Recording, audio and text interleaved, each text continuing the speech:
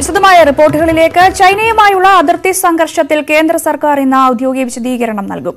പ്രതിരോധ മന്ത്രിയോ വിദേശകാര്യമന്ത്രിയോ പ്രസ്താവന നടത്തിയേക്കും. ചൈനീസ് സൈന്യത്തിന്റെ കടന്നാക്രമണത്തിൽ 20 ഇന്ത്യൻ സൈനികർ വീരമൃത്യു വരിച്ചതായി ഇന്നലെ സൈന്യം സ്ഥിരീകരിച്ചിരുന്നു. കൂടുതൽ ഇന്ത്യൻ സൈനികർക്ക് പരിക്കേറ്റതായും റിപ്പോർട്ടുകളുണ്ട്. 43 ചൈനീസ് സൈനികർ കൊല്ലപ്പെടുകയോ പരിക്കേൽക്കുകയോ ചെയ്തതായാണ് സൂചന. താൽക്കാലിക ഒത്തുതീർപ്പിന്റെ ഭാഗമായി ഗൽവാൻ മേഖലയിൽ നിന്നും ഇരു രാജ്യങ്ങളുടെയും സേനകൾ പിൻവാങ്ങിയിരുന്നു. രാകേഷ് വിശദാംശങ്ങൾ നൽകും. രാകേഷ്, എന്തായാലും കേന്ദ്ര സർക്കാരിന്റെ ഭാഗത്തു നിന്നും ഒരു ഔദ്യോഗിക വിശദീകരണം ഇന്നുണ്ടാകും. ഒപ്പം തന്നെ 20ഓളം ഇന്ത്യൻ സൈനികർക്കാണ് ജീവൻ നഷ്ടമായത്. ചൈനയുടെ ഭാഗത്തു നിന്ന് 43ഓളം പേർ കൊല്ലപ്പെടുകയോ പരിക്കേൽക്കുകയോ ചെയ്ത റിപ്പോർട്ടുകളും പുറത്തുവരുന്നുണ്ട്. ഇതിലൊരു സ്ഥിരീകരണം ഉണ്ടായിട്ടുണ്ടോ? ഒപ്പം തന്നെ കൂടുതൽ ചർച്ചകൾ ഇന്ന് നടക്കുന്നുണ്ടോ? ഏറ്റവും പുതിയ സ്ഥിതിവിശേഷം അതെങ്ങനെയാണ്? രഞ്ജിനി, ഗൽവാൻ മേഖലയിലുണ്ടായ ചൈനീസ് അതിക്രമത്തിൽ 20 സൈനികർ വീരമൃത്യു വരിച്ചുവെന്ന് സൈന്യം തന്നെയാണ് ഔദ്യോഗികമായി അറിയിച്ചത്. ഇന്നലെ രാത്രിയാണ് സൈന്യത്തിന്റെ ഭാഗത്തുനിന്ന് ഔദ്യോഗികമായി ഇക്കാര്യത്തിൽ സ്ഥിരീകരണം വന്നിട്ടുള്ളത്. പക്ഷേ ഇക്കാര്യത്തിൽ എങ്ങനെയാണ് ഇവർക്ക് ജീവൻ നഷ്ടമായത് തുടങ്ങിയ കാര്യങ്ങളിൽ വ്യക്തത വന്നിട്ടില്ല. ഏതായാലും സർക്കാരിന്റെ ഭാഗത്തുനിന്ന് കൂടി ഔദ്യോഗിക സ്ഥിരീകരണം ഇന്നുണ്ടാകുമെന്നാണ് പ്രതീക്ഷിക്കപ്പെടുന്നത്. അതായത് ഇന്നലെ രാത്രി ഉന്നതതല ചർച്ചകൾ നടന്നിരുന്നു. പ്രധാനമന്ത്രിയുമായി രാജ്നാഥ് സിംഗും ഒപ്പം തന്നെ ആഭ്യന്തരമന്ത്രി അമിത്ഷായും അടക്കമുള്ളവർ ചർച്ച നടത്തിയിരുന്നു. അതിനുശേഷം അതിർത്തിയിലെ സാഹചര്യങ്ങൾ അടക്കം വിലയിരുത്തുകയും ചെയ്തു. ഏതായാലും കേന്ദ്ര സർക്കാർ ഇപ്പോഴും മുന്നോട്ട് വയ്ക്കുന്നത് അതിർത്തിയിൽ സമാധാനം എന്ന ലക്ഷ്യത്തിന് തന്നെയാണ് കേന്ദ്ര സർക്കാർ മുൻഗണന നൽകുന്നത്. എന്നാൽ അതിർത്തിയിൽ ചൈനയുടെ പ്രകോപനത്തിന് ഒരു തരത്തിലുള്ള വിട്ടുവീഴ്ച വേണ്ട നിലപാടും കേന്ദ്ര സർക്കാരിനുണ്ട്. എങ്കിൽ പോലും നേരത്തെ സൂചിപ്പിച്ച പോലെ പ്രഥമ പരിഗണന അതിർത്തിയിൽ സമാധാനം കൊണ്ടുവരിക എന്ന് തന്നെയാണ്. സർക്കാരിന്റെ ഭാഗത്തുനിന്ന് ഔദ്യോഗികമായ പ്രതികരണം ഉണ്ടായേക്കും. ഒരുപക്ഷെ പ്രധാനമന്ത്രി രാജ്യത്തെ അഭിസംബോധന ചെയ്യും, അല്ലെങ്കിൽ വിദേശകാര്യമന്ത്രി എസ് ജയശങ്കറോ അല്ലെങ്കിൽ പ്രതിരോധ മന്ത്രി രാജ്നാഥ് സിംഗോ ആയിരിക്കും ഇക്കാര്യത്തിൽ ഒരു സർക്കാരിന്റെ വിശദീകരണം നൽകുക. നിലവിൽ ഗൽവാൻ മേഖലയിൽ സ്ഥിതി ശാന്തമാണ്. കാരണം ഇന്നലെ സൈന്യം തന്നെ ഇക്കാര്യം വ്യക്തമാക്കുകയും ചെയ്തിരുന്നു. അതായത് സൈന്യത്തിന്റെ വാർത്താക്കുറിപ്പിൽ തന്നെ പറഞ്ഞിരുന്ന പ്രധാനപ്പെട്ട കാര്യം നിലവിൽ ചൈനീസ് സൈന്യം മടങ്ങിപ്പോയിരിക്കുന്നു, നിലവിൽ സ്ഥിതി ശാന്തമാണെന്ന പ്രതികരണമാണ് സൈന്യത്തിന്റെ ഭാഗത്തുണ്ടായത്. എങ്കിൽ പോലും ഈ മേഖലയിൽ കടുത്ത ജാഗ്രതയടക്കം തുടരുകയും ചെയ്യുന്നുണ്ട്. പക്ഷേ സൈന്യത്തിന്റെ വാർത്താക്കുറിപ്പിൽ മറ്റേതെങ്കിലും തരത്തിൽ സൈനികർക്ക് പരിക്കേറ്റുന്നു തുടങ്ങിയ കാര്യങ്ങൾ വ്യക്തതയില്ല. കാരണം ഇപ്പോൾ വരുന്ന റിപ്പോർട്ടുകൾ അനുസരിച്ച് സൈന്യം തന്നെയാണ് ഇത്തരത്തിൽ വെടിവെപ്പ് ഉണ്ടായിട്ടില്ല എന്ന് ഇന്നലെ വ്യക്തമാക്കിയത്. എന്നാൽ എങ്ങനെയാണ് ഇവർക്ക് വീരമൃത്യു വരിച്ചത് തുടങ്ങിയ കാര്യങ്ങളിൽ വ്യക്തതയുണ്ട്. അക്കാര്യങ്ങളെല്ലാം തന്നെ സർക്കാർ സ്ഥിരീകരിക്കും. സൈന്യത്തിന്റെ ഭാഗത്തുനിന്ന് കൂടുതൽ സ്ഥിരീകരണം വരുമെന്നാണ്. 45 വർഷങ്ങൾക്ക് ശേഷമാണ് ഇന്ത്യ ചൈന അതിർത്തിയിൽ സൈനികർക്ക് ജീവൻ നഷ്ടമാകുന്നത്. 3 വർഷം മുമ്പ് ദോക്ലാം മേഖലയിൽ അടക്കം പ്രശ്നങ്ങൾ ഉണ്ടായിരുന്നപ്പോഴും അങ്ങനെ ഒരു സാഹചര്യത്തിലേക്കൊന്നും കാര്യങ്ങൾ എത്തിയിരുന്നില്ല. ഇപ്പോൾ ഇന്നലത്തെ ഒരു സംഘർഷത്തിന്റെ ഭാഗമായി നിലവിൽ താൽക്കാലിക ഒത്തുതീർപ്പിന്റെ ഭാഗമായി ഗൽവാൻ മേഖലയിൽ നിന്നും ഇരു രാജ്യങ്ങളുടെയും സേനകൾ പിൻവാങ്ങുന്ന സാഹചര്യവും ഉണ്ടായിട്ടുണ്ട്. എങ്കിൽ പോലും ഇത്രയധികം സൈനികർക്ക് ഇത്രയധികം വർഷങ്ങൾക്ക് ശേഷം ജീവൻ നഷ്ടമായ സാഹചര്യമാണ് നമ്മുടെ മുന്നിലുള്ളത്. ഇനി നമ്മൾ മുന്നോട്ട് കാണേണ്ട സാധ്യതകൾ എങ്ങനെയാണ്? ചർച്ചകൾക്ക് തന്നെയാണ് കേന്ദ്രം മുൻഗണന നൽകുന്നത്. കാരണം വിദേശകാര്യ മന്ത്രാലയം അക്കാര്യം തന്നെയാണ് ഊന്നി പറയുന്നത്. അതായത് അതിർത്തിയിൽ സമാധാനം പുലർത്തണം എന്ന ആവശ്യമാണ് വിദേശകാര്യ മന്ത്രാലയം മുന്നോട്ട് വെക്കുന്നത്. എന്നാൽ ഒരു തരത്തിലുള്ള പ്രകോപനവും അനുവദിക്കില്ല, മറിച്ച് ഇന്ത്യയുടെ അഖണ്ഡത കാത്ത് സംരക്ഷിക്കാൻ സർക്കാർ പ്രതിജ്ഞാബദ്ധമാണെന്ന് ആവർത്തിക്കുകയും ചെയ്തു. ഏതായാലും ചർച്ചകൾ ഇനിയും തുടരാൻ തന്നെയാണ് സാധ്യത. അത് ഏതു തരത്തിലെന്ന് തീരുമാനിക്കേണ്ടത് സർക്കാരാണ്, 2 രാജ്യങ്ങളാണ്. കാരണം നേരത്തെ തുടങ്ങിവെച്ച ചർച്ചകളായിരുന്നു. അതിനുശേഷം കഴിഞ്ഞ 6-ാം തീയതി ചർച്ച ഒരു ധാരണ എത്തുകയും ചൈനീസ് സൈന്യം പിൻവാങ്ങാൻ തീരുമാനിക്കുകയും ചെയ്തിരുന്നു. അതിനിടയിലാണ് ഇപ്പോൾ ചൈനയുടെ ഭാഗത്ത് ഇത്തരത്തിലുള്ള പ്രകോപനം ഉണ്ടായിട്ടുള്ളത്. ഏതായാലും ചർച്ച സൈനിക തലത്തിലുള്ളത് മറ്റു തലങ്ങളിലുള്ള ചർച്ചകൾ തുടരാൻ തന്നെയാണ് സാധ്യത. അക്കാര്യങ്ങളെല്ലാം ഇനി സർക്കാരാണ് വ്യക്തത വരുത്തേണ്ടത്. ഏതായാലും ഔദ്യോഗികമായ ഒരു പ്രതികരണം ഇന്ന് സർക്കാരിന്റെ ഭാഗത്തുനിന്ന് ഉണ്ടാകുമെന്ന് തന്നെയാണ് വിലയിരുത്തപ്പെടുന്നത്. അത് പ്രധാനമന്ത്രി അല്ലെങ്കിൽ വിദേശകാര്യമന്ത്രി അടക്കമുള്ളവരായിരിക്കും സർക്കാരിന്റെ നിലപാട് വിശദീകരിക്കുക. രഞ്ജിനി, ഒപ്പം തന്നെ രാകേഷ്, എന്തായാലും ഐക്യരാഷ്ട്രസഭ സംയമനം പാലിക്കണമെന്ന് ഇതിനോടകം തന്നെ അറിയിച്ചിട്ടുണ്ട്. ഒപ്പം തന്നെ അമേരിക്കയുടെ ഭാഗത്തു നിന്നും പ്രതികരണം ഉണ്ടായിട്ടുണ്ട്. മറ്റ് ലോകരാഷ്ട്രങ്ങൾ കഴിഞ്ഞ ദിവസം ഈ അതിർത്തിയിലുണ്ടായ സംഘർഷത്തെ എങ്ങനെയാണ് നോക്കിക്കാണുന്നത്? മറ്റ് ലോകരാഷ്ട്രങ്ങളുടെ ഭാഗത്തുനിന്ന് ഈ വിഷയത്തിൽ പ്രതികരണം വന്നിട്ടില്ല. അമേരിക്കയുടെ ഭാഗത്തുനിന്നാണ് ഈ നിലവിലെ സാഹചര്യം സസൂക്ഷ്മമായി വിലയിരുത്തുന്ന പ്രതികരണം അമേരിക്കയുടെ ഭാഗത്തുനിന്ന് ഉണ്ടായിട്ടുണ്ട്. ഒപ്പം തന്നെ ഐക്യരാഷ്ട്രസഭ ഈ നിലവിലെ സ്ഥിതിഗതികളിൽ ആശങ്ക അറിയിച്ചു. എന്നാൽ ഇരു സേനയും പിൻവാങ്ങി എന്നുള്ളത് ഒരു ശുഭസൂചനമായി ഐക്യരാഷ്ട്രസഭ വ്യക്തമാക്കുകയും ചെയ്യുന്നുണ്ട്. അത് ക്രിയാത്മകമായ നടപടിയായി ഐക്യരാഷ്ട്രസഭ വിലയിരുത്തുകയും ചെയ്യുന്നുണ്ട്. ഏതായാലും ഇത്തരത്തിൽ 45 വർഷത്തിന് ശേഷം അതിർത്തിയിലുണ്ടായിട്ടുള്ള ഈ സംഭവവികാസം സൈനികർക്ക് ജീവൻ നഷ്ടപ്പെടുന്ന ഒരു സാഹചര്യം അത് അന്താരാഷ്ട്ര മാധ്യമങ്ങളിലടക്കം വലിയ വാർത്തയായിട്ടുണ്ട്. എങ്കിൽ പോലും അമേരിക്കയുടെയും ഒപ്പം തന്നെ ഐക്യരാഷ്ട്രസഭയുടെയും ഭാഗത്താണ് പ്രതികരണം വന്നിട്ടുള്ളത്. ഒപ്പം തന്നെ പാകിസ്ഥാൻ സ്വാഭാവികമായും ഇന്ത്യയെ പഴിചേരുന്ന സ്ഥിരം നടപടി പാകിസ്ഥാന്റെ ഭാഗത്ത് ഉണ്ടാവാറുണ്ട്. അത് പാകിസ്ഥാൻ ആവർത്തിക്കുന്ന മറ്റ് ലോകരാജ്യങ്ങളുടെ ഭാഗത്തുനിന്നും ഔദ്യോഗിക പ്രതികരണമൊന്നും തന്നെ ഇതുവരെ വന്നിട്ടില്ല. ശരി, എന്തായാലും ഇന്ത്യ ചൈന സംഘർഷത്തിൽ അതിർത്തിയിലെ ചൈനയുടെ കടന്നാക്രമണത്തിൽ 20 ഇന്ത്യൻ സൈനികർക്കാണ് ജീവൻ നഷ്ടമായിരിക്കുന്നത്. നിരവധി പേർക്ക് പരിക്കേറ്റുവെന്ന റിപ്പോർട്ടുകളും പുറത്തുവരുന്നുണ്ട്. അല്പസമയത്തിനകം കേന്ദ്ര സർക്കാരിന്റെ ഭാഗത്തുനിന്നും ഔദ്യോഗിക വിശദീകരണം ഈ വിഷയത്തിലുണ്ടാകും. രാകേഷാണ് വിശദാംശങ്ങൾ പങ്കുവച്ചത്. ഇന്ത്യയുടെ ഭാഗങ്ങൾ ഉൾപ്പെടുത്തി ഭൂപടം പരിഷ്കരിക്കാനുള്ള നടപടികളുമായി നേപ്പാൾ മുന്നോട്ട്. ഭൂപടം പരിഷ്കരിക്കാനുള്ള ബിൽ നേപ്പാളിന്റെ പാർലമെന്റിന്റെ ഉപരിസഭ ഇന്ന് 11 മണിക്ക് പരിഗണിക്കും. ഇന്ത്യയുടെ എതിർപ്പ് അവഗണിച്ചാണ് നേപ്പാളിന്റെ നടപടി. ഇന്ത്യയുടെ ഭാഗമായ കാലാവാണി, ലിബുലേഖ്, ലിംബിയാധുര എന്നിവ ഉൾപ്പെടുത്തിയതാണ് നേപ്പാളിന്റെ പുതിയ ഭൂപടം. അതിർത്തി സുരക്ഷയുടെ കാര്യത്തിൽ വിട്ടുവീഴ്ചയ്ക്ക് തയ്യാറല്ല എന്ന BJP ദേശീയ അധ്യക്ഷൻ JP നദ്ദ. പ്രശ്നങ്ങൾ പരിഹരിക്കാനുള്ള രാഷ്ട്രീയ ഇച്ഛാശക്തിയും സൈനിക ബലവും രാജ്യത്തിന് ഉണ്ട് എന്നും അദ്ദേഹം പറഞ്ഞു. രണ്ടാം നരേന്ദ്രമോദി സർക്കാരിന്റെ 1ാം വാർഷികത്തോടനുബന്ധിച്ച് BJP കേരള ഘടകം സംഘടിപ്പിച്ച ജനസംവദ് മഹാ വെർച്വൽ റാലി ഉദ്ഘാടനം ചെയ്യുകയായിരുന്നു നദ്ദ. ചൈനയുടെ ആക്രമണത്തിൽ വീരമൃത്യു വരിച്ച സൈനികർക്ക് ആദരാഞ്ജലി അർപ്പിച്ച ശേഷമാണ് BJP ദേശീയ അധ്യക്ഷൻ JP നദ്ദ പാർട്ടി നിലപാട് വ്യക്തമാക്കിയത്. ഇന്ത്യയുടെ അതിർത്തി ആക്രമിച്ചവർക്ക് സൈന്യം മറുപടി നൽകിക്കഴിഞ്ഞു. പ്രശ്നങ്ങൾ പരിഹരിക്കാനുള്ള രാഷ്ട്രീയ ഇച്ഛാശക്തിയും സൈനിക ബലവും രാജ്യത്തിനുണ്ട്. അതിർത്തി സുരക്ഷയുടെ കാര്യത്തിൽ വിട്ടുവീഴ്ചയ്ക്ക് തയ്യാറല്ലെന്നും നദ്ദ. കോവിഡ് പ്രതിരോധത്തിന്റെ കാര്യത്തിൽ ലോകത്തിന് മാതൃകയായ നടപടിയാണ് മോദി സർക്കാർ സ്വീകരിച്ചത്. എന്നാൽ രാജ്യത്തിന്റെ പ്രതിസന്ധി ഘട്ടത്തിൽ പ്രശ്നങ്ങൾ സൃഷ്ടിക്കാനാണ് പ്രതിപക്ഷം ശ്രമിക്കുന്നത്. Prime Minister Modi wants to support them, but the government is not ready to take it because of the political issues, because of the political selfishness.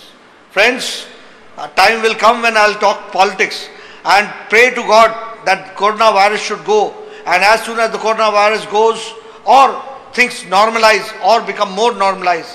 കേന്ദ്രമന്ത്രി V. മുരളീധരൻ JP നദ്ദയ്ക്കൊപ്പം ഡൽഹിയിൽ നിന്നാണ് ചടങ്ങിൽ പങ്കെടുത്തത്.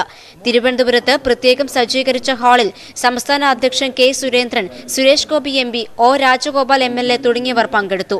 വിവിധയിടങ്ങളിൽ നിന്ന് സോഷ്യൽ മീഡിയയിലൂടെ 20 ലക്ഷത്തോളം പേർ റാലിയിൽ പങ്കുചേർന്നതായി BJP നേതൃത്വം അവകാശപ്പെട്ടു. ന്യൂസ് 18 തിരുവനന്തപുരം. ലോകത്ത് കോവിഡ് ബാധിതർ 82 ലക്ഷം കടന്നു. 24 മണിക്കൂറിനിടെ 1,45,000 ആൾക്കാണ് പുതിയതായി രോഗം സ്ഥിരീകരിച്ചത്. 4,45,000-ലധികം പേർ ഇതുവരെ മരിച്ചു. അമേരിക്കയിൽ രോഗബാധിതർ 22 ലക്ഷവും ബ്രസീലിൽ 9 ലക്ഷവും കടന്നു. ബ്രസീലിൽ ദിവസേനയുള്ള രോഗബാധിതരുടെ എണ്ണത്തിൽ റെക്കോർഡ് വർധന രേഖപ്പെടുത്തി. 37,000-ലധികം പുതിയ കേസുകളാണ് ഇന്നലെ സ്ഥിരീകരിച്ചത്. അമേരിക്കയിൽ ഇന്നലെ രോഗം സ്ഥിരീകരിച്ചവരുടെ എണ്ണം 25,000-ൽ-അധികമാണ്. ചൈനയിലെ ബീജിംഗിൽ 2ാം ഘട്ട വൈറസ് വ്യാപനത്തെ തുടർന്ന് കർശന നിയന്ത്രണങ്ങൾ തുടരുകയാണ്. രാജ്യത്ത് കോവിഡ് മരണം 15,000-ലേക്ക് അടുക്കുന്നു. 9,900 പേർ ഇതുവരെ മരിച്ചു. ആകെ കോവിഡ് ബാധിതർ 3,43,091. മഹാരാഷ്ട്രയിലും ഡൽഹിയിലും തമിഴ്നാട്ടിലും സ്ഥിതി ഗുരുതരമായി തുടരുകയാണ്. സാഹചര്യങ്ങൾ വിലയിരുത്താനായി മുഖ്യമന്ത്രിമാരുമായുള്ള പ്രധാനമന്ത്രിയുടെ വീഡിയോ കോൺഫറൻസ് ഇന്നും തുടരും. ഡൽഹിയിൽ ഒരു മലയാളി കൂടി കോവിഡ് ബാധിച്ച് മരിച്ചു. ആലപ്പുഴ സ്വദേശി റാച്ചേൽ ജോസഫാണ് മരിച്ചത്. 48 വയസ്സായിരുന്നു. ഡൽഹി റോക്ക്ലാൻഡ് ഹോസ്പിറ്റലിലെ ബ്ലഡ് ബാങ്ക് മാനേജറായിരുന്നു.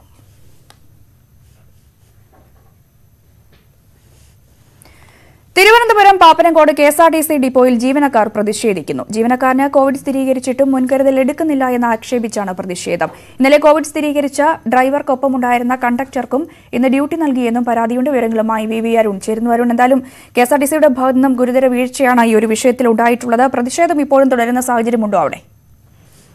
പ്രതിഷേധം തുടരുകയാണ്. കൃത്യമായ അണുനശീകരണം നടത്താതെ സർവീസുകൾ ആരംഭിക്കാനാകില്ല നിലപാടിലാണ് KSRTC ജീവനക്കാരുള്ളത്. ഇന്നലെയാണ് പാപ്പനംകോട് ഡിപ്പോയിലെ ഒരു ഡ്രൈവർക്ക് കോവിഡ് രോഗം സ്ഥിരീകരിച്ചത്. അദ്ദേഹത്തിനൊപ്പം ജോലി ചെയ്ത സർവീസ് നടത്തിയ ബസ്സിലെ കണ്ടക്ടറോടും ഇന്ന് ജോലിക്ക് ഹാജരാകാൻ അധികൃതർ പറഞ്ഞതാണ് ജീവനക്കാരെ പ്രകോപിപ്പിച്ചത്. മാത്രമല്ല, അദ്ദേഹം ഉപയോഗിക്കുന്ന മുറിയിൽ പോലും അണുനശീകരണം നടത്തിയിട്ടില്ല. ആകെ KSRTC അധികൃതർ ചെയ്തത് അവിടെ പ്രവർത്തിക്കുന്ന ക്യാൻറ്റീൻ പൂട്ടി എന്നുള്ളതാണ്. മറ്റു ജീവനക്കാർ 60ഓളം ജീവനക്കാർ ഒരുമിച്ചാണ് അവിടെ താമസിച്ചിരുന്നത്. അവരുമെല്ലാം ജോലിക്ക് ഹാജരാകുന്നുണ്ട്. മതിയായ സുരക്ഷാ മുൻകരുതലുകൾ നൽകിയിട്ടില്ല, മാസ്കോ കയ്യുറയോ പോലെയോ നൽകിയിട്ടില്ല എന്നും ജീവനക്കാർ പരാതിപ്പെടുന്നു. അതുകൊണ്ടാണ് ഇന്ന് രാവിലെ 5 മണിക്ക് സർവീസ് ആരംഭിക്കാൻ ആദ്യ സർവീസ് പുറപ്പെടാൻ തുടങ്ങുമ്പോൾ തന്നെ ജീവനക്കാർ പ്രതിഷേധമായി എത്തുകയും സർവീസ് തടസ്സപ്പെടുത്തുകയും ചെയ്തത്. ഇപ്പോഴും അതേ സ്ഥിതി തന്നെയാണ് പാപ്പനംകോട് ഡിപ്പോയിൽ തുടരുന്നത്. KSRTCയുടെ ജില്ലയിലെ ഉന്നത അധികാരികളൊക്കെ സ്ഥലത്തെത്തി ചർച്ച നടത്തുന്നുണ്ടെങ്കിലും ഇക്കാര്യത്തിൽ ഒരു അണുനശീകരണ സംവിധാനങ്ങൾ കാര്യമായി നടത്താതെ സർവീസ് ആരംഭിക്കാനാകില്ല എന്ന നിലപാടിൽ ഉറച്ചു നിൽക്കുകയാണ് ജീവനക്കാർ. എന്തായാലും KSRTC നൽകുന്ന ഒരു വിശദീകരണം എങ്ങനെയാണ് അരുൺ? ഇത്ര വലിയൊരു വീഴ്ചയാണല്ലോ അവരുടെ ഭാഗത്തു നിന്നും ഉണ്ടായിട്ടുള്ളത്. എങ്ങനെയാണ് അവിടെ നിന്നുള്ള ഒരു വിശദീകരണം എങ്ങനെയാണ്? KSRTC അധികൃതരുടെ ഔദ്യോഗിക വിശദീകരണം ലഭിച്ചിട്ടില്ല. ഏതായാലും ജീവനക്കാരുമായുള്ള ചർച്ചയ്ക്ക് ശേഷം മാത്രമേ സർവീസുകൾ പുനരാരംഭിക്കൂ. മതിയായ സുരക്ഷാ സംവിധാനം ഒരുക്കുന്നതുവരെ സമരം തുടരാനാണ് ജീവനക്കാർ തീരുമാനം. ശരി അരുൺ. മറ്റു വാർത്തകൾ കൂടി നോക്കാം. തിരുവനന്തപുരം മെഡിക്കൽ കോളേജിൽ 2 പേരുടെ ആത്മഹത്യയിലേക്ക് നയിച്ചത് വിഡ്രോവൽ സിൻഡ്രോം എന്ന ആശുപത്രിയുടെ വിശദീകരണം. ജില്ലാ കളക്ടർ ആവശ്യപ്പെട്ടതനുസരിച്ച് നൽകിയ റിപ്പോർട്ടിന്മേലാണ് വിശദീകരണം. നിയന്ത്രിക്കാൻ കഴിയാത്ത തരത്തിൽ മദ്യപാനശക്തി ഉള്ളവരായിരുന്നു ആത്മഹത്യ ചെയ്ത 2 പേരുമെന്നും റിപ്പോർട്ടിൽ പറയുന്നു. റിപ്പോർട്ട് കളക്ടർ സ്വീകരിച്ചു. സംഭവത്തിൽ ആരോഗ്യമന്ത്രിയുടെ നിർദ്ദേശത്തെ തുടർന്ന് ആരോഗ്യ സെക്രട്ടറിയും റിപ്പോർട്ട് തയ്യാറാക്കിയിട്ടുണ്ട്. കോവിഡ് സ്ഥിരീകരിച്ചിട്ടും രോഗമില്ല എന്ന സമൂഹമാധ്യമങ്ങളിലൂടെ പ്രചാരണം നടത്തിയെന്ന പേരിൽ തനിക്കെതിരെയുള്ള കേസ് അടിസ്ഥാനരഹിതമാണ് എന്ന് എയർ ഇന്ത്യ ജീവനക്കാരൻ. വന്ദേ ഭാരത് മിഷന്റെ ഭാഗമായി 12-ാം തീയതി ഡ്യൂട്ടി എടുത്തിരുന്നു. പിന്നീട് നടന്ന 3 ടെസ്റ്റുകളിൽ ഫലം നെഗറ്റീവായിരുന്നു. 26-ാം തീയതി വീണ്ടും ഡ്യൂട്ടി എടുത്ത ശേഷം നടത്തിയ ടെസ്റ്റാണ് പോസിറ്റീവായത്. 12-ാം തീയതി മുതലേ തനിക്ക് രോഗബാധയുണ്ടായിരുന്നുവെന്ന പ്രചാരണം ശക്തമായപ്പോൾ ആദ്യം കിട്ടിയ ഫലങ്ങൾ സുഹൃത്തുക്കൾക്ക് വാട്സ്ആപ്പ് വഴി അയച്ചുകൊടുത്തു. ഇതാണ് രോഗമില്ല എന്ന സമൂഹമാധ്യമങ്ങളിൽ വഴി പ്രചരിപ്പിച്ചുവെന്ന തരത്തിൽ ചിത്രീകരിക്കുന്നത് എന്നും കണ്ണൂർ തില്ലങ്കേരി സ്വദേശി വ്യക്തമാക്കി. കോവിഡ് പ്രതിരോധത്തിന് സംസ്ഥാന സർക്കാർ നടപ്പാക്കിയ പദ്ധതിയാണ് ബ്രേക്ക് ദ ചെയിൻ. ആദ്യഘട്ടത്തിൽ ക്യാമ്പയിനിൽ ലഭിച്ചത് വൻ സ്വീകാര്യത. ഇപ്പോൾ ബ്രേക്ക് ദ ചെയിൻ ക്യാമ്പയിന്റെ അവസ്ഥയെന്ത്? News 18 campaign.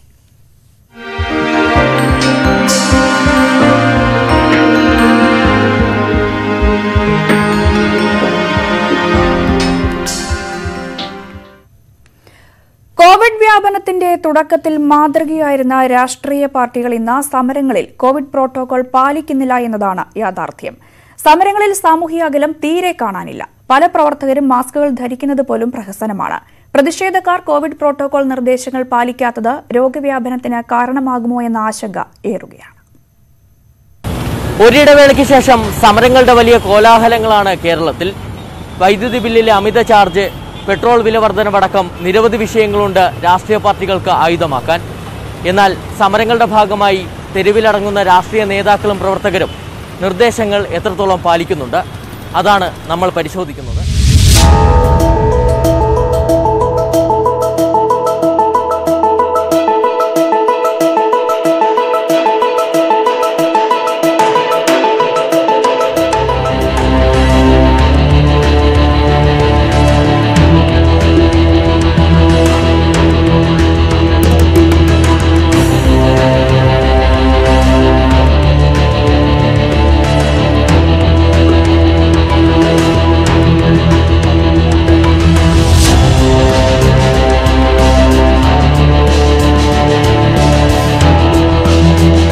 സമ്പർക്കത്തിലൂടെ രോഗം സ്ഥിരീകരിച്ച പലർക്കും രോഗപ്പകർച്ച എങ്ങനെ ഉണ്ടായി എന്ന് കണ്ടെത്താൻ കഴിയാത്ത സാഹചര്യമാണ് നിലവിലുള്ളത്.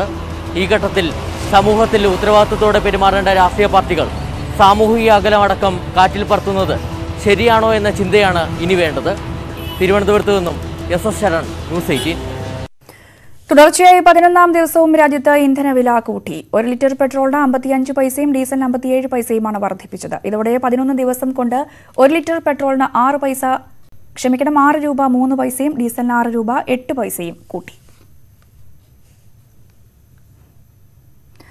അധിക വൈദ്യുതി ബിൽ പിൻവലിക്കണമെന്നാവശ്യപ്പെട്ടുള്ള ഹർജിയിൽ KSEB ഇന്ന് ഹൈക്കോടതിയിൽ റിപ്പോർട്ട് നൽകും. ബിൽ തയ്യാറാക്കിയതിലെ അശാസ്ത്രീയത ചോദ്യം ചെയ്ത് നൽകിയ ഹർജിയിലാണ് നടപടി. മൂവാറ്റുപുഴ പായിപ്ര പഞ്ചായത്ത് അംഗം MC വിനയനാണ് ഹർജിക്കാരൻ. 4 മാസത്തെ ബിൽ ഒരുമിച്ച് തയ്യാറാക്കിയതിൽ പിഴവുണ്ട് എന്നാണ് ഹർജിയിലെ ആരോപണം. ലോക്ഡൌൺ കാലത്തെ വൈദ്യുതി ബില്ലുകൾ സംബന്ധിച്ച പരാതികൾ വ്യാപകമാവുകയാണ്. ബിൽ തുക കൂടിയത് സംബന്ധിച്ച പരാതി ലഭിച്ചാൽ പരിഹരിക്കുമെന്ന് KSEB പറയുമ്പോഴും പരിഹരിക്കപ്പെടാത്ത കേസുകൾ നിരവധിയാണ്. കോവിഡ് ദുരിതകാലത്ത് ഇനി എങ്ങനെ ബില്ലടയ്ക്കുമെന്ന് അറിയാതെ പകച്ചു നിൽക്കുകയാണ് ഭൂരിഭാഗവും. കണ്ണമൂല സ്വദേശിയുടെ കൺസ്യൂമർ നമ്പറിന്റെ അവസാനം 44019599 ആണ്. വൈദ്യുതി ബിൽ 8145 രൂപ. മുൻപ് ശരാശരി 2000 രൂപ വരെ ബില്ലടച്ചിരുന്ന ആൾക്കാണ് ലോക്ക്ഡൌണിന് ശേഷം 4 ഇരട്ടി തുക ബിൽ വന്നത്. പരാതി നൽകിയെങ്കിലും അപാകതയില്ലെന്നാണ് KSEB നിലപാട്. ഇനി അടുത്ത ബില്ല്. വഞ്ചിയൂർ സ്വദേശി സരളകുമാരി. കൺസ്യൂമർ നമ്പറിന്റെ അവസാന അക്കങ്ങൾ 45009790. ബില്ല് 5866 രൂപ. ഫെബ്രുവരിയിൽ ലഭിച്ച ബില്ല് 9117 രൂപ. ഫെബ്രുവരിക്ക് മുൻപ് ശരാശരി 1000 രൂപ ബില്ല് ലഭിച്ചവർക്കാണ് ഇപ്പോൾ 10,000-നടുത്ത് ബില്ല് ലഭിച്ചത്. കഴിഞ്ഞ 2 മാസത്തിനിടെ പരാതിയുമായി പലതവണ KSEB ഓഫീസ് കയറി ഇറങ്ങി. ഒരു ഫലവും ഉണ്ടായില്ല. ഞാൻ എൻ്റെ കഴിവിൻ്റെ പരമാവധി പറയാനുള്ളവരോട് എല്ലാം ഞാൻ ഈ ബില്ല് കാണിച്ചിട്ട് എന്തെങ്കിലും ഇളവ് ചെയ്യാനോ എന്തെങ്കിലും ചെയ്യാനുള്ള ഒരു പോകുമ്പോഴേ ഇളവ് ചെയ്താൽ ഒരേ മാസത്തിൽ ഇങ്ങനെ വരിക എന്ന് പറഞ്ഞാൽ ഈ ബില്ല് എങ്ങനെ അടയ്ക്കും? ഞാൻ സാമ്പത്തികം ഇല്ലാത്ത ഞാൻ എങ്ങനെ അടയ്ക്കണം? ഞാൻ ഇനി റോഡ് നീളെ ഓരോരുത്തരെയും ചെന്ന് ചോദിക്കേണ്ട ഒരവസ്ഥയാണ്. ഈ കറണ്ട് ബില്ല് എനിക്ക് അടയ്ക്കാൻ തരുമോ എന്ന് ഞാൻ ചോദിച്ചുകൊണ്ട് നടക്കട്ടെ. ആദ്യം ലഭിച്ച ഉയർന്ന ബില്ല് തവണകളാക്കി മാറ്റി ലഭിച്ചെങ്കിലും അടച്ചു തീർക്കും മുൻപാണ് അടുത്ത ബില്ല് കിട്ടിയത്. ഇത് ഒരു സരളകുമാരിയുടെ മാത്രം പ്രശ്നമല്ല. KSEBക്ക് പറയാൻ സാങ്കേതികമായ പല ന്യായീകരണങ്ങളും ഉണ്ടാകും. പക്ഷേ ഈ കോവിഡ് കാലത്ത് ഈ ബില്ല് എങ്ങനെ അടയ്ക്കുമെന്ന ചോദ്യം, അതിന് KSEB ഉത്തരം പറയേണ്ടതുണ്ട്. ഉമേഷ് ബാലകൃഷ്ണൻ, ന്യൂസ് 18, തിരുവനന്തപുരം. വീണ്ടും വാർത്തകളിലേക്ക്. പാമ്പ് പിടുത്തക്കാർക്ക് ലൈസൻസ് വരുന്നു. 1 മാസത്തിനുള്ളിൽ ഇതിനുള്ള നടപടിക്രമങ്ങൾ പൂർത്തിയാക്കുമെന്ന chief wild life warden Surendrakumar news 18നോട് പറഞ്ഞു. ലൈസൻസ് ഇല്ലാതെ പാമ്പ് പിടിച്ചാൽ 3 വർഷം വരെ ശിക്ഷ കിട്ടുന്ന തരത്തിലാണ് നിയമ ഭേദഗതി. അശാസ്ത്രീയ പാമ്പ് പിടുത്തം അപകടങ്ങൾ ഉണ്ടാക്കുന്നതിനെ തുടർന്നാണ് സർക്കാർ തീരുമാനം. കൗതുകത്തിനും ആളാകാനുമുള്ള പാമ്പ് പിടുത്തം ഇനി പറ്റില്ല. ലൈസൻസ് ഇല്ലാതെ പാമ്പ് പിടിക്കുന്നവർ അഴിക്കുള്ളിലാകും. പൊതു ഇടങ്ങളിൽ പാമ്പുകളെ പ്രദർശിപ്പിക്കാനും അനുവാദമില്ല. സുരക്ഷാ ഉപകരണങ്ങളുടെ സഹായത്തോടെ വേണം പാമ്പ് പിടുത്തം. പിടിക്കുന്ന പാമ്പിനെ കാട്ടിൽ വിടണം. മാർഗനിർദ്ദേശങ്ങൾ ഒരാഴ്ചക്കകം പുറത്തിറങ്ങും. We want to train the volunteers and give them training. After giving them training for 2 days, we will give them certificate in scientific handling of snakes. These are the persons who will be entitled to catch snakes in future. ജില്ലാ അടിസ്ഥാനത്തിലാകും licence. വനം വകുപ്പിന്റെ 100-ലധികം ഉദ്യോഗസ്ഥർക്ക് ശാസ്ത്രീയമായി പാമ്പിനെ പിടിക്കാൻ അറിയാം. ഇവരാകും സ്വകാര്യ പാമ്പ് പിടുത്തക്കാർക്ക് പരിശീലനം നൽകുന്നത്. പാമ്പ് പിടുത്തക്കാർക്ക് കടിയേൽക്കുന്നതും പതിവ്. പ്രശസ്ത പാമ്പ് പിടുത്തക്കാരനായ വാവ സുരേഷിന് പലതവണ കടിയേറ്റിട്ടുണ്ട്. കഴിഞ്ഞ ദിവസം പിടികൂടിയ മൂർഖനെ പ്രദർശിപ്പിക്കുന്നതിനിടെ നാവായിക്കുളത്ത് സക്കീർ ഹുസൈൻ എന്ന പാമ്പ് പിടുത്തക്കാരൻ കടിയേറ്റു മരിച്ചിരുന്നു. ഇതിന്റെ പശ്ചാത്തലത്തിലാണ് ലൈസൻസ് നടപടികൾ വേഗത്തിലാക്കുന്നത്. ന്യൂസ് 18, തിരുവനന്തപുരം. അതിരപ്പിള്ളി പദ്ധതിയുടെ പേരിൽ CPM-മായി ഭിന്നത തുടരുന്നതിനിടെ CPI സംസ്ഥാന എക്സിക്യൂട്ടീവ് യോഗം ഇന്ന് തിരുവനന്തപുരത്ത് ചേരും. CPI അനുവദിച്ചാൽ പദ്ധതിയുമായി മുന്നോട്ടു പോകുമെന്നാണ് CPM നിലപാട്. മുന്നണിയുടെ അജണ്ടയിൽ പോലുമില്ലാത്ത പദ്ധതിക്കായി ഒരു സമവായത്തിനുമില്ല എന്ന് CPIയും പറയുന്നു. നിരാക്ഷേപ പത്രം പുതുക്കാനുള്ള സർക്കാർ നീക്കത്തിലുള്ള കടുത്ത അതൃപ്തി നേതൃയോഗത്തിൽ ഉയരും. തദ്ദേശ തെരഞ്ഞെടുപ്പ് ഒരുക്കങ്ങളും CPI ചർച്ച ചെയ്യും. ആലപ്പുഴ തോട്ടപ്പള്ളിയിൽ കരിമണൽ നീക്കം ചെയ്യരുത് എന്നാവശ്യപ്പെട്ട് സംയുക്ത സമരസമിതി നൽകിയ ഹർജി ഹൈക്കോടതി ഇന്ന് പരിഗണിക്കും. പൊഴിമുറിക്കലിന്റെ മറവിൽ കരിമണൽ ഖനനമാണ് സർക്കാർ ലക്ഷ്യം വെക്കുന്നത് എന്നാണ് ഹർജി വ്യക്തമാക്കുന്നത്. അതേസമയം പ്രതിഷേധങ്ങൾ വകവയ്ക്കാതെ മണൽ നീക്കം വേഗത്തിലാക്കാനാണ് സർക്കാർ തീരുമാനം. മുൻമന്ത്രിയും മുസ്ലിം ലീഗ് നേതാവുമായ VK ഇബ്രാഹിം കുഞ്ഞിനെതിരായ ഹർജികൾ ഹൈക്കോടതി ഇന്ന് പരിഗണിക്കും. ചന്ദ്രിക ദിനപത്രത്തിന്റെ ബാങ്ക് അക്കൌണ്ട് ഉപയോഗിച്ച് 10 കോടി രൂപയുടെ കള്ളപ്പണം വെളുപ്പിച്ചുവെന്നാരോപിച്ചുള്ള ഹർജിയാണ് കോടതിയുടെ പരിഗണനയിലുള്ളത്. തന്നെ പണം നൽകി സ്വാധീനിക്കാൻ ശ്രമിച്ചുവെന്നാരോപിച്ച് പരാതിക്കാരൻ മറ്റൊരു ഹർജിയും സമർപ്പിച്ചിട്ടുണ്ട്. ഇബ്രാഹിം കുഞ്ഞിനെതിരെ കേസെടുക്കണമെന്നാണ് പരാതിക്കാരനായ ഗിരീഷ് ബാബുവിന്റെ ആവശ്യം. ഇക്കാര്യത്തിൽ ഹൈക്കോടതിയിൽ നിന്ന് ഇന്ന് ഉത്തരവ് ഉണ്ടായേക്കും. തദ്ദേശ തെരഞ്ഞെടുപ്പിലെ വെൽഫെയർ പാർട്ടി സഖ്യത്തെ ചൊല്ലി മുസ്ലിം ലീഗിൽ ഭിന്നത. സഖ്യത്തെക്കുറിച്ച് ചർച്ചകൾ നടക്കുന്നുണ്ട് എന്ന PK കുഞ്ഞാലിക്കുട്ടിയുടെ വാക്കുകൾ നിഷേധിച്ച് സംസ്ഥാന ജനറൽ സെക്രട്ടറി KPA മജീദ് പരസ്യമായി രംഗത്തെത്തി. മുന്നണിയിൽ ആലോചിക്കാതെ സഖ്യത്തെക്കുറിച്ച് പരസ്യ പ്രസ്താവന നടത്തിയതിൽ കോൺഗ്രസിലും അതൃപ്തിയുണ്ട്. അതേസമയം സഖ്യം ചർച്ചയിലുള്ള വിഷയമാണ് എന്നേ പറഞ്ഞിട്ടുള്ളൂവെന്നും ലീഗ് 2 തട്ടിലാണെന്ന പ്രചാരണത്തിൽ അടിസ്ഥാനമില്ല എന്നും PK കുഞ്ഞാലിക്കുട്ടി ഫേസ്ബുക്കിൽ കുറിച്ചു. മലയാള സിനിമ വിതരണക്കാരുടെയും നിർമ്മാതാക്കളുടെയും യോഗം ഇന്ന് കൊച്ചിയിൽ ചേരും. അഭിനേതാക്കളടക്കം പ്രതിഫലം കുറയ്ക്കണമെന്ന നിർമ്മാതാക്കളുടെ ആവശ്യത്തിലുള്ള തുടർ നടപടികൾ ചർച്ച ചെയ്യാൻ വേണ്ടിയാണ് യോഗം ചേരുക. അമ്മ ഫെഫ്ക സംഘടനയുമായി നടക്കുന്ന ചർച്ചകളിൽ സ്വീകരിക്കേണ്ട തുടർ നടപടികളും യോഗം തീരുമാനിക്കും. ലോക്ഡൌൺ കഴിഞ്ഞാലും തൃശൂരിലെ സ്വപ്ന തിയേറ്റർ തുറക്കില്ല. സാമ്പത്തിക പ്രതിസന്ധിയോടൊപ്പം ലോക്ഡൌൺ ഉണ്ടാക്കിയ ബാധ്യതകളും തിയേറ്ററിന് ലോക്ക് വീഴാൻ കാരണമായി. തിയേറ്റർ കെട്ടിടം ഒരു പ്രമുഖ ജ്വല്ലറി ഗ്രൂപ്പിന് വാടകയ്ക്ക് നൽകി. 56 കൊല്ലം കഴിഞ്ഞു. അയോധ്യ പടകടിക്കുമ്പോൾ വാമരമായിരുന്നു. അത് കഴിഞ്ഞപ്പോൾ ഞങ്ങളുടെ മുകളിലേക്ക് താക്കോല് കൊടുത്തു. പിന്നെ അത് നിന്നിട്ട് അവിടെ ഉണ്ട്. ആകെ കഷ്ടപ്പാടായി. ഓക്കെ, ഇത്ര കൊല്ലം അവിടെ ജീവിച്ചു ഞാൻ. കാര്യമില്ല. ഇനിയിപ്പോൾ എന്തെങ്കിലും ചെയ്യണം. വല്ല ലോട്ടറി ടിക്കറ്റ് ഇട്ട് ജീവിക്കുക.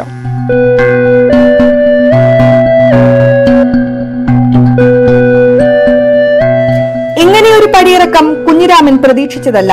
സിനിമാ പ്രേമികൾക്ക് ടിക്കറ്റ് നൽകിയും ബെല്ലടിച്ചും സുരക്ഷാ ജീവനക്കാരനായും തൃശൂർക്കാരുടെ ആദ്യകാല സിനിമാ കാഴ്ചകൾക്ക് കൂട്ടിരുന്നു ഇയാൾ. മക്കളും ഭാര്യയും കാത്തിരിക്കുന്നുണ്ടെങ്കിലും യൗവനം മുതൽ സൂക്ഷിച്ചു പോന്ന സ്വപ്നയെ ഉപേക്ഷിക്കാനാവുന്നില്ല. സ്വപ്ന തിയേറ്ററും ജോസ് തിയേറ്ററും കൂട്ടുടമസ്ഥതയിൽ ഉള്ളതാണ്. മലയാളത്തിലും മറ്റു ഭാഷകളിലും ഹിറ്റ് സിനിമകൾ ധാരാളം പ്രദർശിപ്പിച്ചിട്ടുണ്ട്. 1930 ജോസ് തിയേറ്റർ തുടങ്ങി അധികം വൈകാതെ രാമവർമ്മ എന്നയാൾ രാമവർമ്മ തിയേറ്റർ തുടങ്ങി. 1973 രാമവർമ്മ തന്റെ തിയേറ്റർ ജോസിന്റെ ഉടമ കുഞ്ഞിപ്പാലുവിന് കൈമാറി. ഈ തിയേറ്ററാണ് സ്വപ്നയായത്. പല കാര്യങ്ങളും അതിൽ കോൺട്രിബ്യൂട്ട് ചെയ്യുന്നുണ്ട്. 2-3 കൊല്ലമായിട്ട് വിചാരിച്ചമാരെ ബിസിനസ് അത്രയ്ക്ക് അങ്ങോട്ട് ഒരു അപ്രീഷിയേഷൻ ഇല്ല. പിന്നെന്ന് പറഞ്ഞാൽ കോമ്പറ്റീഷനായി ഫീൽഡ്, പിന്നെ വൈഡ് റിലീസ് വന്നു. അപ്പം അങ്ങനെ വരുമ്പോൾ നമ്മളിപ്പോൾ എന്ന് പറഞ്ഞാൽ പണ്ട് തൃശ്ശൂർ കളിക്കുമ്പോൾ എന്ന് പറഞ്ഞാൽ തൃശ്ശൂർ ഒരു സ്ഥലത്ത് മാത്രമേ കളിക്കുള്ളൂ. ഇപ്പം അങ്ങനെയല്ല, സറൗണ്ടിങ്സ് എല്ലായിടത്തും തിയേറ്ററായി. സാമ്പത്തിക വിഷമതകൾ മൂലം പലയിടത്തും തിയേറ്ററുകൾ ഓഡിറ്റോറിയമാക്കിയപ്പോഴും സ്വപ്ന പിടിച്ചുനിന്നു. തൃശൂരിൽ നടന്ന പല ചലച്ചിത്രോത്സവങ്ങൾക്കും തിയേറ്റർ വേദിയായിട്ടുണ്ട്. തൃശൂരിന്റെ സിനിമാ ചരിത്രത്തിൽ നിർണായക സ്ഥാനമാണ് ഈ തിയേറ്ററുകൾക്ക് ഉള്ളത്. K P. ധനേഷിനോടൊപ്പം Suvi Viswanathan, news 18. Bus സർവീസുകൾ പ്രതിസന്ധിയിലായതോടെ അതിജീവനത്തിന് പുതുവഴി തേടുകയാണ് പാലക്കാട്ടെ ഇതിഹാസ് ബസ്സിലെ ജീവനക്കാർ. നിർത്തിയിട്ട ബസ്സിൽ പച്ചക്കറി വിൽപ്പന സ്റ്റാൾ ഒരുക്കിയാണ് ജീവനക്കാർ വരുമാനത്തിനായി പുതിയ മാർഗം കണ്ടെത്തിയത്.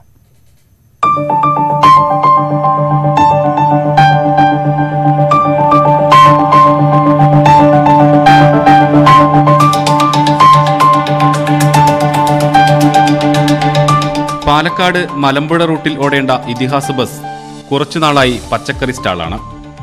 പാലക്കാട് നഗരത്തിൽ ഒലവക്കോട് കോയമ്പത്തൂർ ബൈപ്പാസ് റോഡിന് സമീപമാണ് കച്ചവടം. ബസ്സിനുള്ളിൽ കയറിയാൽ ഗുണനിലവാരമുള്ള പച്ചക്കറി വാങ്ങി പോവാം. ലോക്ക്ഡൌണിനെ തുടർന്ന് സർവീസ് നിർത്തിവെച്ചതോടെ പ്രതിസന്ധിയിലായ ബസ് ജീവനക്കാർക്ക് ഇതിഹാസ് ഗ്രൂപ്പിന്റെ ഉടമയായ സജീവ് തോമസാണ് പുതിയ ആശയം പകർന്നത്. അതിനായി ഒരു ബസ്സും വിട്ടുകൊടുത്തു. ആദ്യം മാമ്പഴ കച്ചവടം ആയിരുന്നു, പിന്നീട് പച്ചക്കറി വിൽപ്പനയായി. നമ്മുടെ ഓണർ പറഞ്ഞു തന്നൊരു ഐഡിയ തന്നെയാണ്. കാരണം നമ്മളിപ്പോൾ 10-35-40 സ്റ്റാഫുകളുടെ മേലെയുണ്ട്. അപ്പോൾ എല്ലാവരും ഇങ്ങനെ വെറുതെ ഇരിക്കുന്ന കണ്ടപ്പോൾ പുള്ളിക്കാരന് സഹായിക്കുന്നതിന് ഒരു പരിധി ഉണ്ടല്ലോ. അപ്പോൾ അതുകൊണ്ട് ഇങ്ങനെ ഒരു ഓപ്ഷൻ വെച്ചു. ആദ്യം നമ്മൾ മാമ്പഴം വെച്ചിട്ടാണ് തുടങ്ങിയത്. അത് കർഷകരെ ഹെൽപ്പ് ചെയ്യാൻ വേണ്ടിയിട്ട് അവരുടെ മൂവ് ആവുന്നില്ല പറഞ്ഞപ്പോൾ നമ്മളെടുത്ത് സെയിൽ ചെയ്യായിരുന്നു. അതിനുശേഷം മാമ്പഴത്തിൻ്റെ ഇപ്പോൾ സീസൺ കുറച്ച് കമ്മിയായപ്പോൾ ശരി പച്ചക്കറിയിലോട്ട് മാറാമെന്ന് പറഞ്ഞിട്ട് പച്ചക്കറി ചെയ്യാൻ തുടങ്ങിയതാണ്. നമുക്ക് കർഷകരിൽ നിന്ന് കിട്ടുന്നത് നമ്മൾ അവരുടെ നിന്ന് വാങ്ങുന്നുണ്ട് ഡയറക്റ്റായിട്ട്. അതല്ലാത്തത് നമുക്ക് ഇപ്പോൾ 2-3 ഐറ്റം മാത്രം വെച്ചിട്ട് നമുക്ക് സെയിൽ ചെയ്യാൻ പറ്റില്ല. അപ്പോൾ ബാക്കിയുള്ളത് മാർക്കറ്റിന് കൊടുക്കുന്നുണ്ട്. സോഷ്യൽ മീഡിയയുടെ സാധ്യതകൾ ഉപയോഗപ്പെടുത്തിയാണ് വിൽപ്പന. ആവശ്യക്കാർക്ക് പച്ചക്കറി ഉൽപ്പന്നങ്ങൾ വീട്ടിലെത്തിച്ച് നൽകും. നമുക്ക് ആവശ്യമായതെന്നല്ല, പക്ഷേ ഒന്നുമില്ലാത്തതിനെക്കാട്ടിലും നല്ലതാണല്ലോ എന്തെങ്കിലും എന്ന് പറഞ്ഞിട്ട് കുഴപ്പമില്ല, തൽക്കാലം അഡ്ജസ്റ്റ് ചെയ്യാം. പക്ഷേ ഇന്ന് മാറാൻ എന്തായാലും ഉദ്ദേശിക്കുന്നില്ല. ഇതെന്തായാലും കണ്ടിന്യൂ ചെയ്തുകൊണ്ടുപോകും. സർവീസുകൾ സാധാരണ രീതിയിലേക്ക് മാറിയാലും ഒപ്പം പച്ചക്കറി വിൽപ്പന തുടരാനാണ് ജീവനക്കാരുടെ തീരുമാനം. ന്യൂസ് 18 പാലക്കാട്. നാട്ടിൽ ഇന്ന് പൂർണ്ണമാവുകയാണ്. നമസ്കാരം.